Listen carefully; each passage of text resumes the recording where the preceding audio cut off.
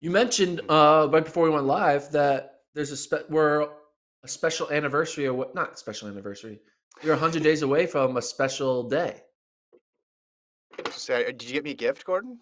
Are we talking about I didn't get you a anniversaries? No, gift. we're No, no. 100 days. 100 days from the World Indoor Championships in Belgrade. That is the marker. You know what that means? That's 100 days for people to hit time qualifiers, and I have a new list. It's a list of who has the indoor standards. You can bring this screen up right now. You can look at the standards. It's kind of unique for indoors where you can kind of qualify with an indoor mark or even an outdoor mark that is much faster, but they just don't want to force people to have to, who are coming off a fast outdoor season, to have to squeeze in another fast indoor just because of time constraints. So when you look at this, a lot of the top sprinters basically have already qualified because if you were a sub 10-10 runner or a sub 11-15 runner at any point in 2021, you're going to have Yeah. a sick, you're going to qualify.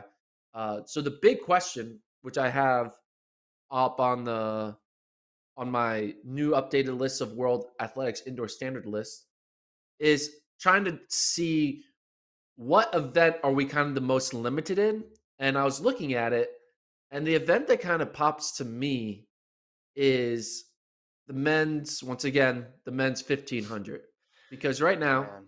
only 5 men have the standard. That is Mhm. Cooper Tier, Cole Hawker, Sam Prakel, Craig Engels, and Johnny Gregoric.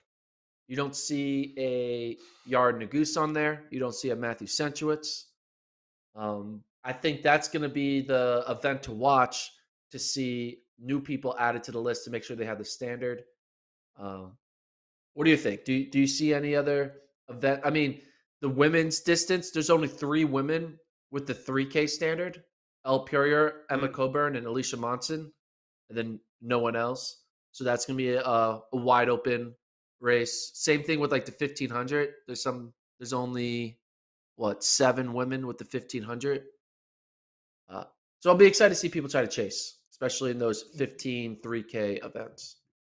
Yeah, I think the 15 is just always something that eludes US athletes on the men's side. I think that's gonna continue to be a problem. I can see more women getting it in the 3K, but it's tough because we just don't know who's actually gonna run.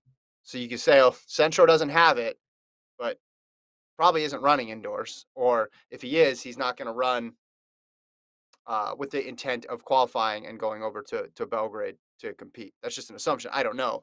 And if it's not Centro, it's somebody else who's a big name who may not compete. It's hard to know who's actually going to run.